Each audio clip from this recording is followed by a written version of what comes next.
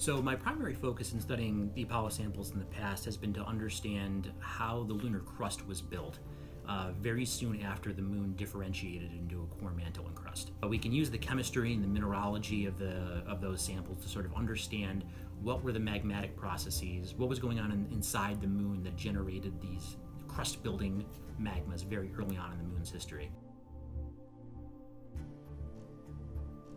So here I have a couple of lunar samples. Now these are lunar meteorites that were collected in the deserts of Northwest Africa, which is a great place to go looking for meteorite, brought to the scientific market, or brought to the scientific community by meteorite dealers who identified them as lunar meteorites that were blasted off of the lunar surface, which we know primarily based on our analyses of the Apollo samples. We sort of have an idea for what we're looking for in terms of a lunar rock. So when we identify a meteorite, we don't know where it came from, but we can say, based on Apollo, that came from the moon. You know, Apollo was basically 50 years ago right now.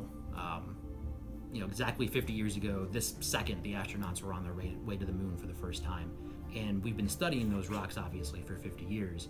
But I think I'd really like to emphasize we're not at the end yet. There's still a lot to learn about not only the moon, but about the moon's relationship with the Earth, about the origins of the solar system, what was going on early in the history of our planets. And so even with all of the samples that we have, 800 plus pounds from the moon, it still pales in comparison to what we have from Earth.